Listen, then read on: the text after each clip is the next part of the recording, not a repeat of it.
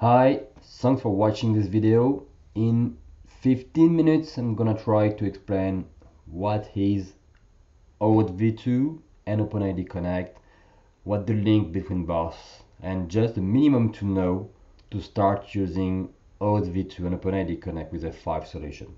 The goal of the video is not to demonstrate how to implement Oauth and OpenID Connect with APM, but to know the basics on how to use it. So first of all, have a look on what is Oauth, what is OpenID Connect, and the link between both. So as you can see, it's pretty simple. The Oauth2 is used for authorization, and on top of Oauth2, we added OpenID Connect for authentication or identification. So the OpenID Connect is just there to know who you are.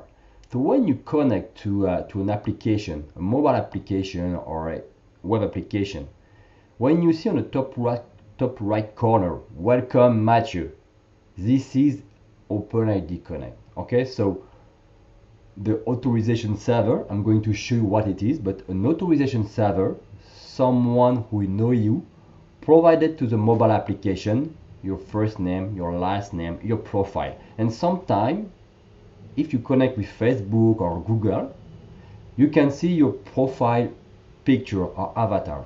This is OpenID Connect. Okay, so the OpenID Connect is just there to get information regarding your ID, identification.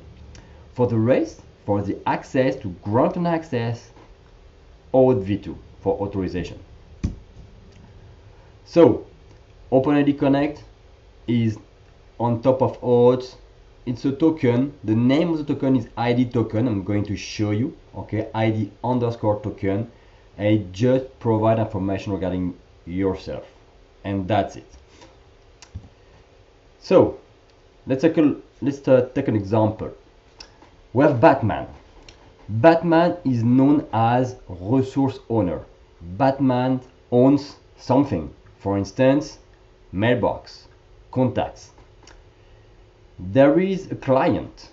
The client in the example would be a browser connecting to Evernote. And on Evernote there is an icon, please connect with Google or please connect with Facebook.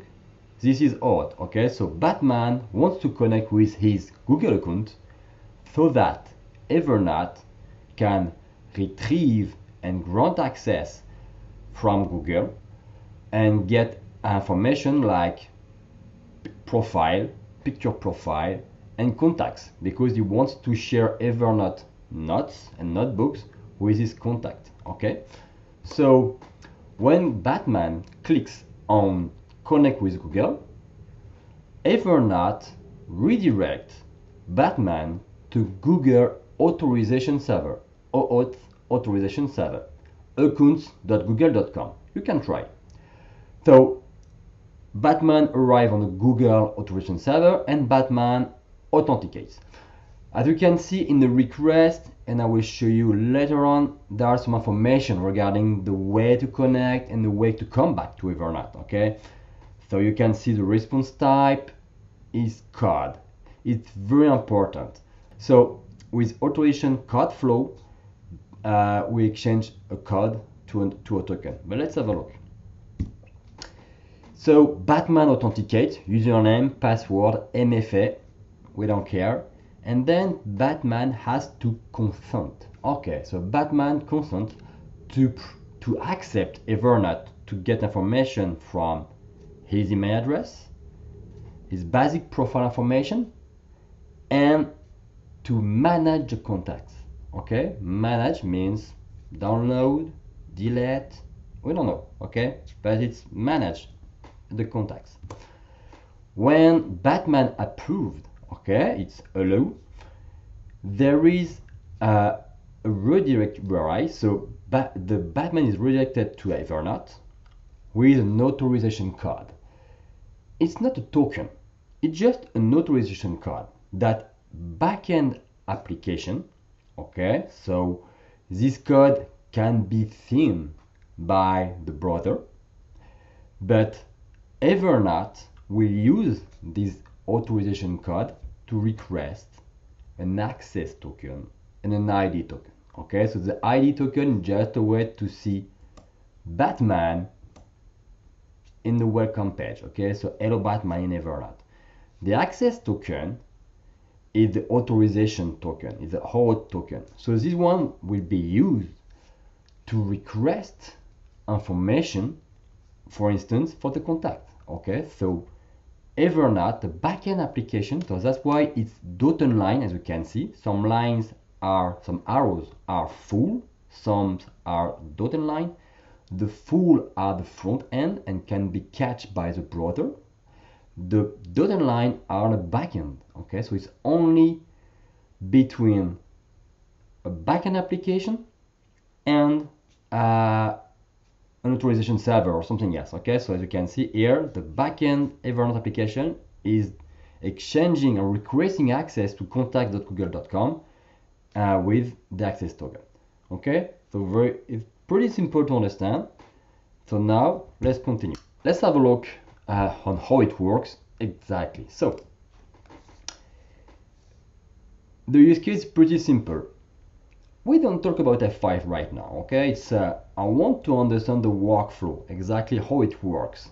So on the right, I have two authorization servers. I will start with one, Google, and I'm going to show you a second one, Microsoft Azure AD. The first one for Google is pretty simple. So on the right, I have a client, okay? So the idea is to simulate an OpenID and Oauth2.0 and OpenID Connect workflow. So OpenID Connect Debugger is very useful for that. So first of all, on Google APIs, I create a new client. So I created it, it's taste OIDC Postman. Why? Because we are going to use Postman as well. I don't have to do a lot of things, just create a new application. This is a name, okay, or a new credential in Google.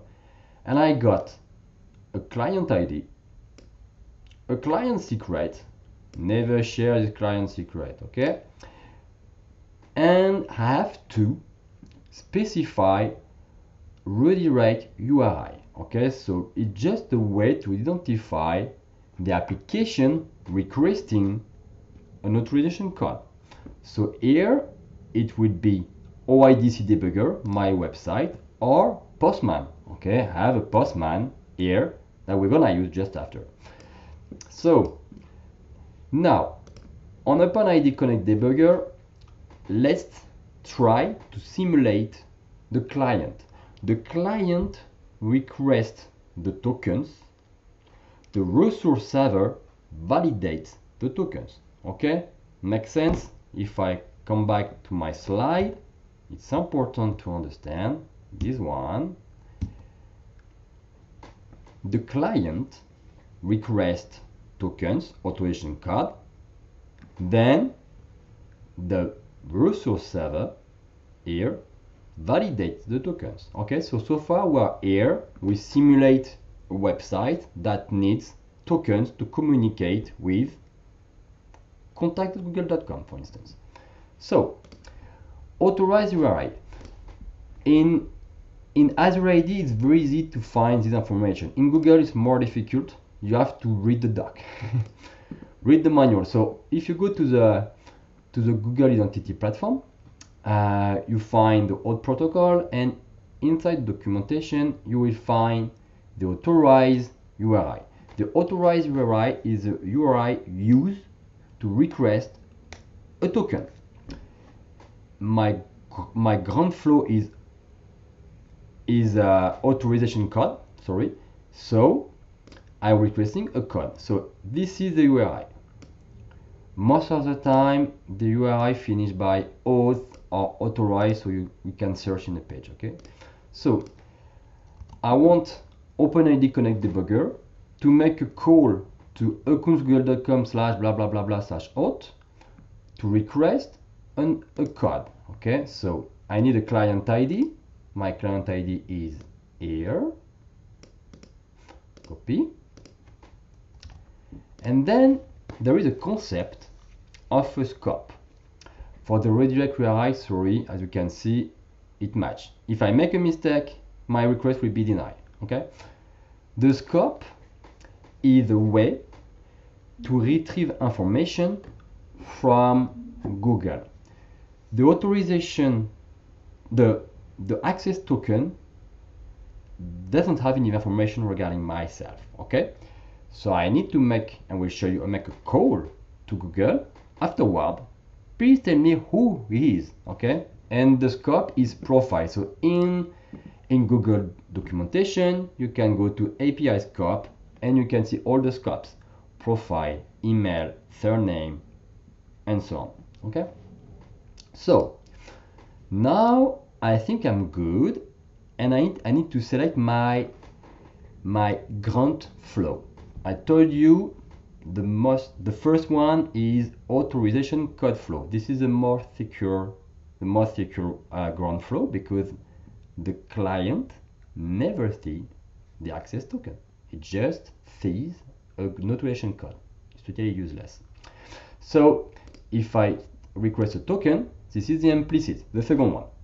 So let's go with the code. So I call this URI, I just provide my client ID, I provide the scope, and I send the request. I select my account. So this is my login and consent. I log in and I consent, but I don't put any consent here. And I got an authorization code. Okay.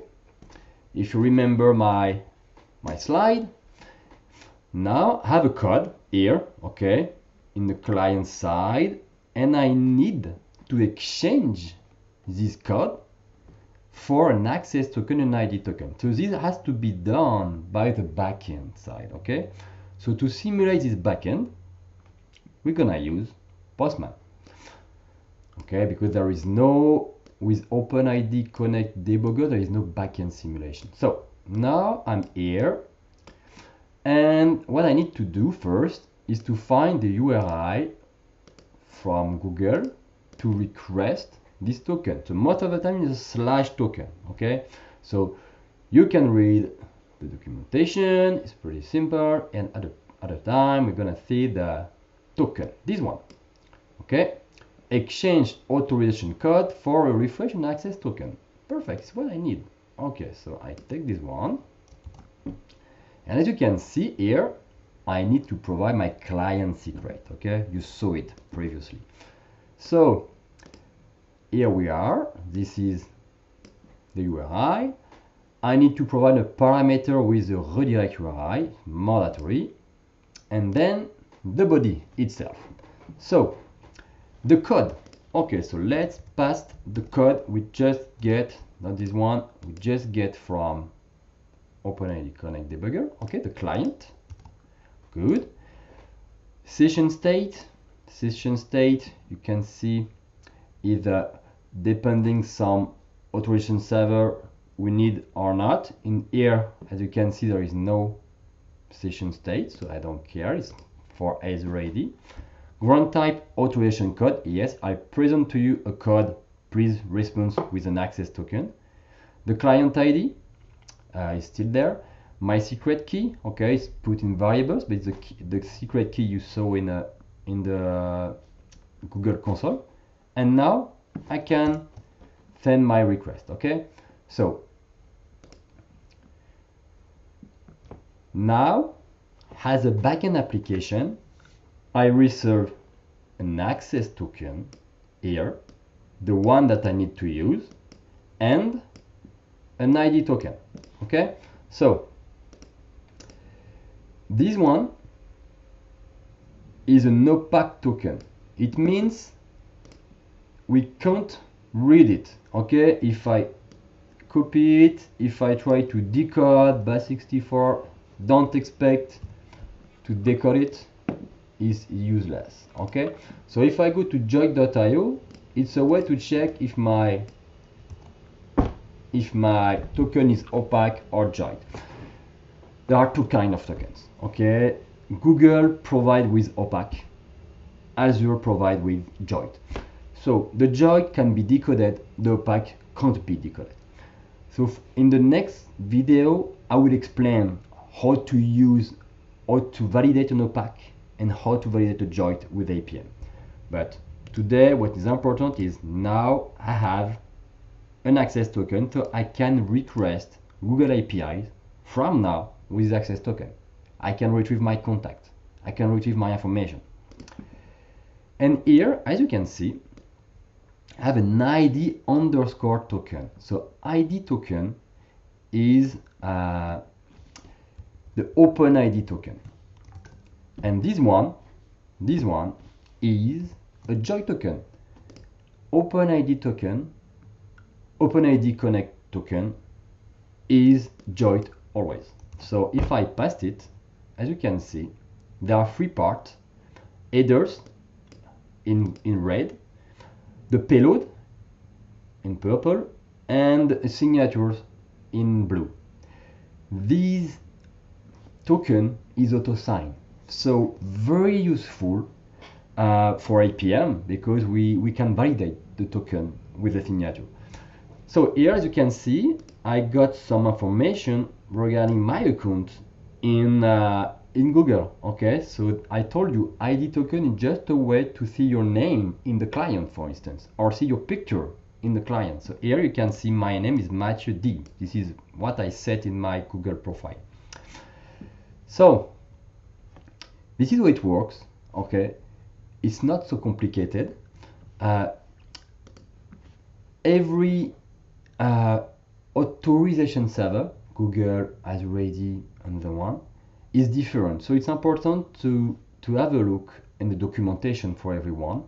In Azure AD, as you can see, these are the endpoints. Okay, so there are V1 and V2, and it's /authorize for Microsoft, but it's a personal URL per tenant. Okay, so this is my tenant, and you can see my authorize and my token. So if I do the same with OpenID Debugger and Postman, I'm gonna use these two URI.